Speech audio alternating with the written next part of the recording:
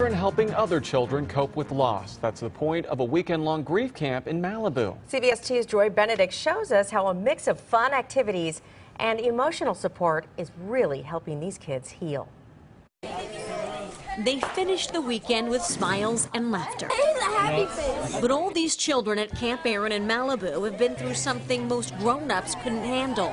And they know exactly why they are here. Because my dad died.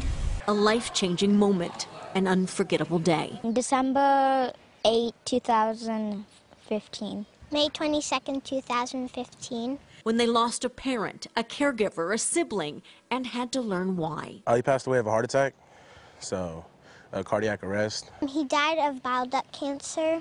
9-year-old Noah Harris came here with her younger brother. This is the memory wall. She was proud to show us a picture of her dad, but getting to the point where she could talk about him wasn't always easy.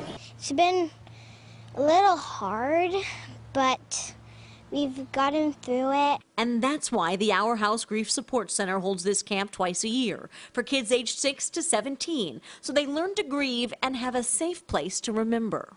He only swam with me, played basketball. When I didn't have a dad, he raised me as his own. He always called me his son. When Anthony Cruz's grandfather passed away, his grades started slipping. His high school counselor sent him here.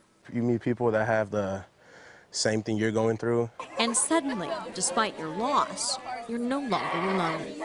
It feels good to be with other people, because they make you feel better. And although going through the grieving process with family members is important, counselors say it's almost more important for children to be able to grieve outside their home.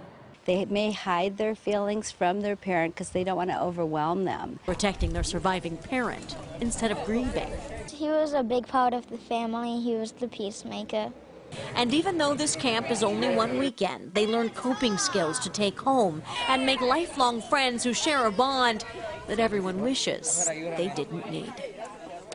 Benedict, CBS 2 News.